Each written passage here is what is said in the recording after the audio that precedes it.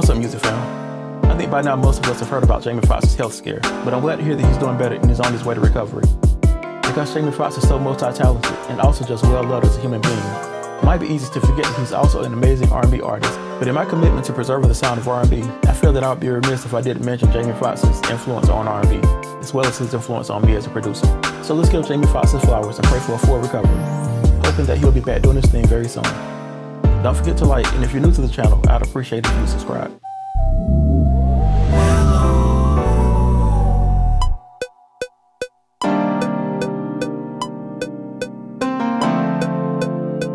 After being introduced to Jamie Foxx in the 90s on In Living Color, and seeing not only his funny skits but also watching him sing and play on the piano, I can remember the first time I finally heard a release by Jamie Foxx. As much as I'd seen him play and sing, I was still wowed by the fact that he was actually an amazing recording artist.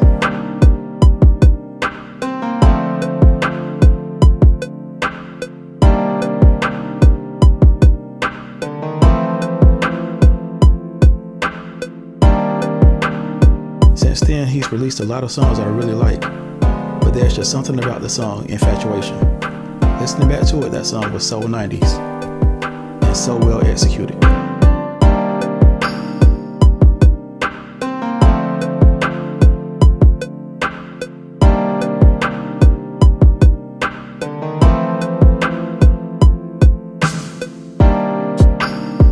While I'm making a 90s style R&B beat, I have to constantly decide whether to substitute some of the 90s sounds with more current sounds that might actually be of a better quality by today's standards.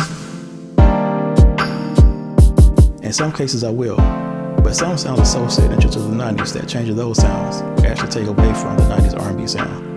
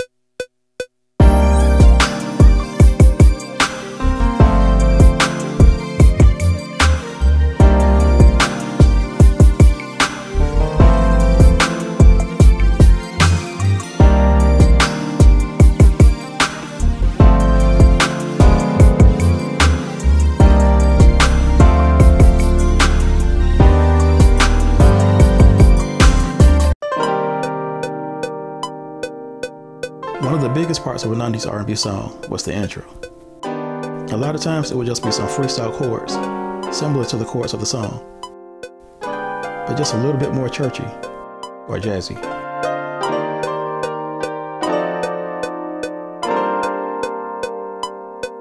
Then it started going straight to the verse like in today's R&B. The artist would come in strong with some ad-libs, either over the hook or over the instrumental. This is where the artist told the world, hey look, it's about to get real serious. The next 4.5 to 6 minutes of your time are mine. This was when they hooked you in and said, hey, stop whatever you're doing, because I got something to say. And that's what we did. We actually took our time and listened. Another element of 90s R&B that might have gone unnoticed was the fact that the bass line often changed up at the end. They had to find a way to still keep that groove that made it catchy, but just added a little flavor to it. Things like this kept the song from sounding too repetitive and helped keep the listeners interested.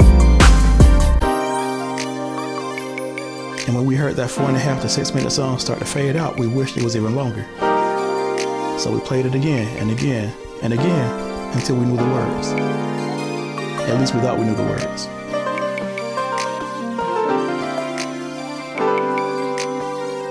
And then we played it again, and we sang our hearts out, whether we could sing or not.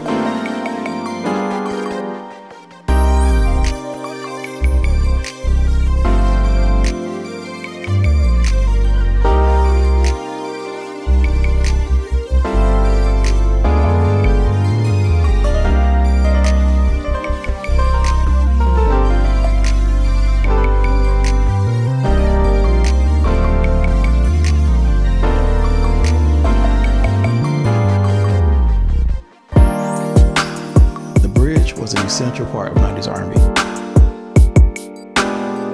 This was the part of the song that changed up and added a whole nother element, another dimension, another angle.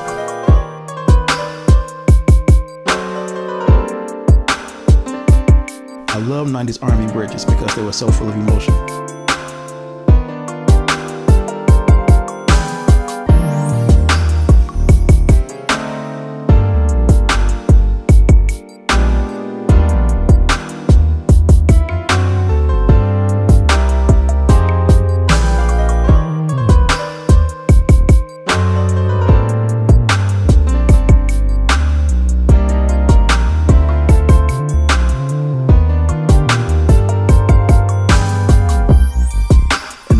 Just like the old school choirs in the black church, they had to do a breakdown. This was an opportunity for the singers to show off a little bit and let you know just how they were feeling, and you definitely felt it.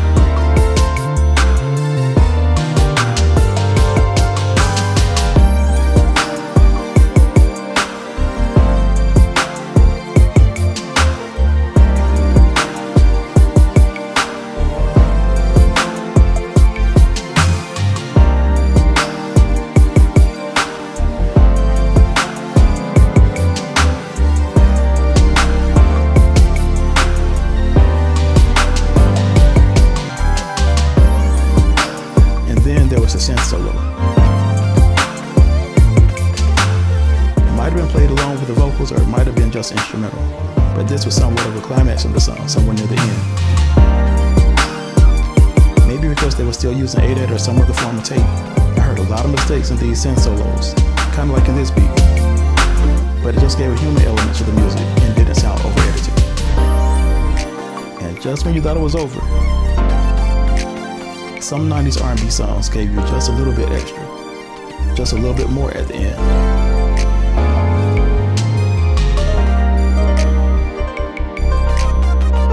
This was the part of the song that usually got cut off on the radio, so to hear this part you had to buy the tape or the CD, but man, it was worth it.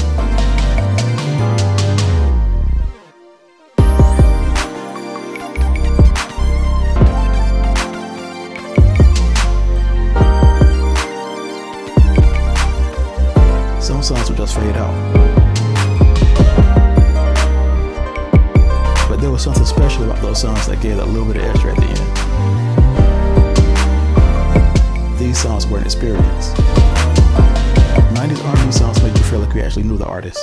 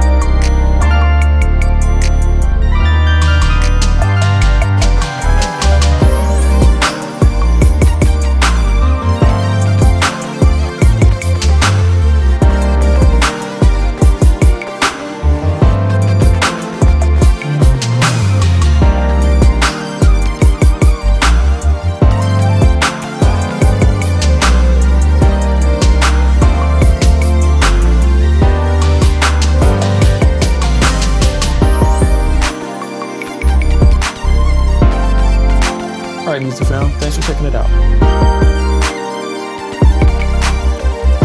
I hope I was able to give you just a little taste of the 90s. Let's say a prayer for our brother Jamie Foxx. Don't forget to like and subscribe. Until next time, you all be blessed.